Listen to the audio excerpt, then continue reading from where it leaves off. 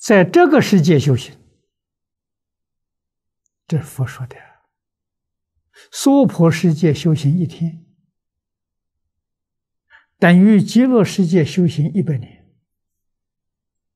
这什么意思？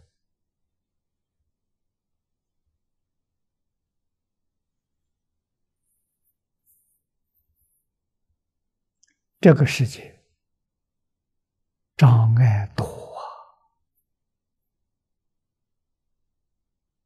大起大落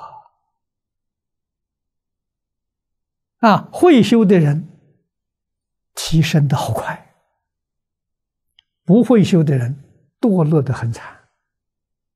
大起大落，西方极乐世界只有起没有落，它起得很缓慢。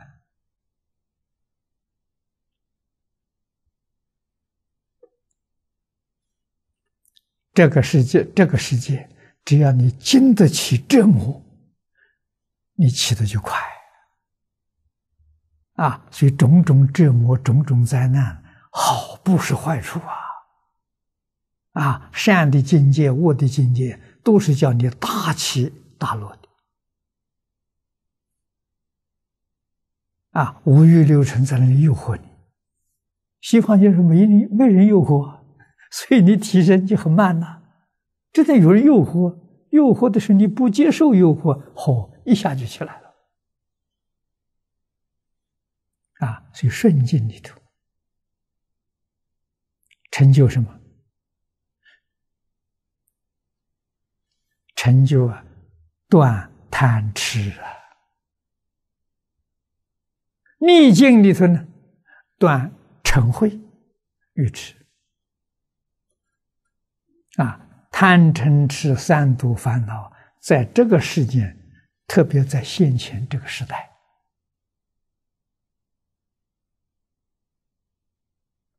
对修行人来讲啊，好事啊！你到哪里去找这个环境啊？啊，你在过去你做好事都有人赞叹你，现在做好事的骂你，哎，骂你还不生气，好事还照干。你这个境界提升多少？所以找麻烦的人、骂你的人、侮辱的人、啊诽谤的人、陷害的人，都要感恩呐！啊，他们都来考你的啊，看你功夫怎么样，你是真的还是假的？真的。真功夫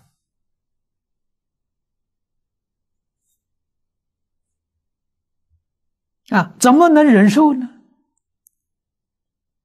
佛在经上把事实真相说出来了：凡所有相，皆是虚妄。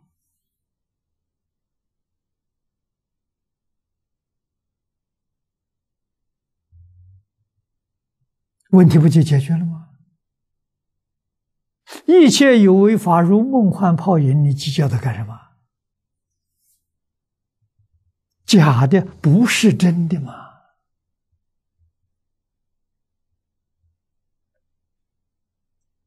啊，人家嫉妒、障碍、诽谤、陷害，目的在哪里？还不都是名闻利养吗？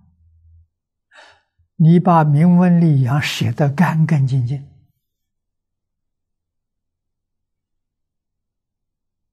不就没事了吗？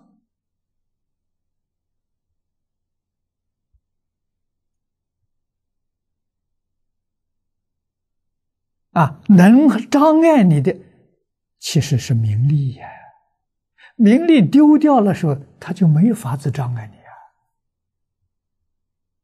那是他自己障碍他自己了。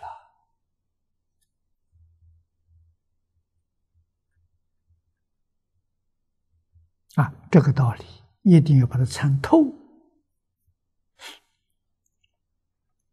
你才能在日常生活当中常生欢喜心啊！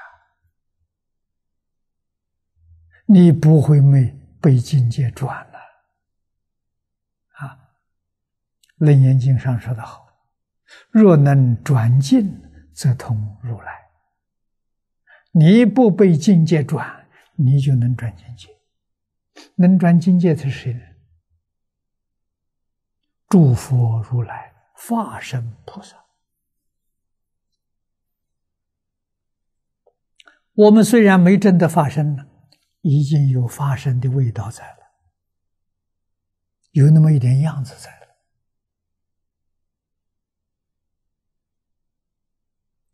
换句话说，要经得起考验，经得起折磨。人如仙人，能够经得起割离王的折磨，提前成佛了。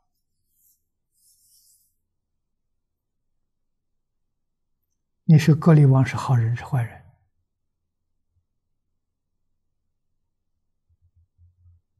他帮助释迦牟尼佛提前成道了。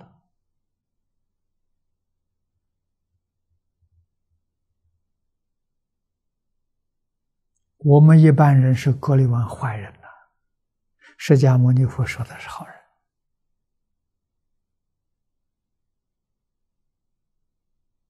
我们说他各界人入仙人是坏事，释迦牟尼佛说的是好事。你看，人人是好人，事事是好事，他成佛了，报恩了。他成佛，第一个度的就度这个人。我们在今天上看到的，释迦牟尼佛成道之后，在鹿野园说法，第一个证阿罗汉果的乔成如尊者，乔成如前世就是割离王。释迦牟尼佛前世人入仙人，报恩呐。所以你要真正参透了，这个世间没有绝对的是非，没有绝对的善恶，没有绝对的罪福。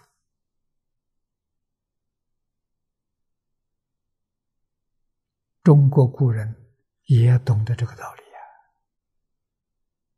所谓祸福相依祸中有祸，祸中有福你看祸福两个字在中国文字上很相像到底是福是祸，完全在你自己。你自己用清净心，祸变成福；你自己用妄想分别执着，福就变成祸。会变的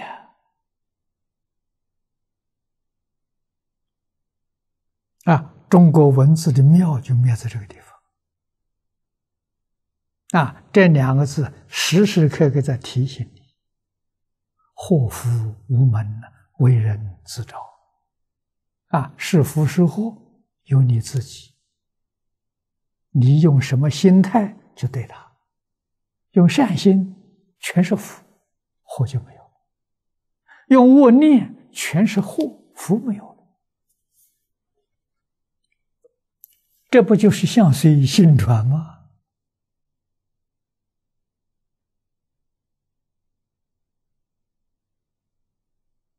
境随心转呢，相由心生，把这个道理讲透了。我们想远离灾祸，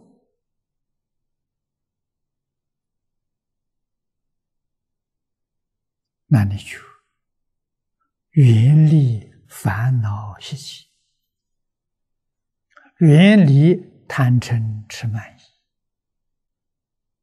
远离七情五欲，祸就转变成福了。这个就是在大灾难里面，你不会感受到灾难。为什么呢？你把境界转过来了。你要不能转，还是用贪嗔痴慢的这种心态来待人处事，福也变成祸了。福什么？过去生中修的福。因为现在享福享福你的心态是贪嗔痴慢，你在享福里面就造很多罪业，福享尽了，罪报就现前了，福变成祸了，就是这么个道理啊。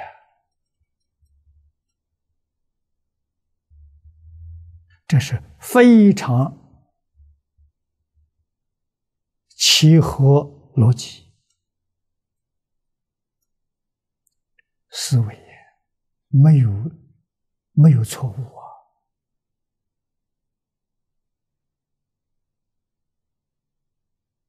我们不能不懂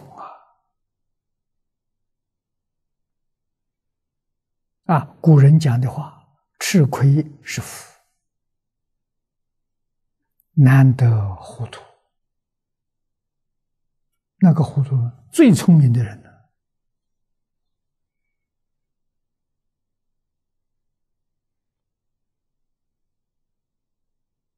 糊涂正是聪明，聪明到极处了，用糊涂来掩盖自己。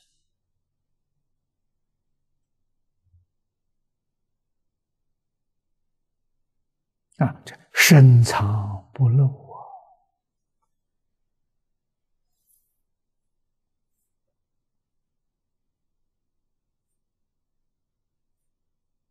原理在乎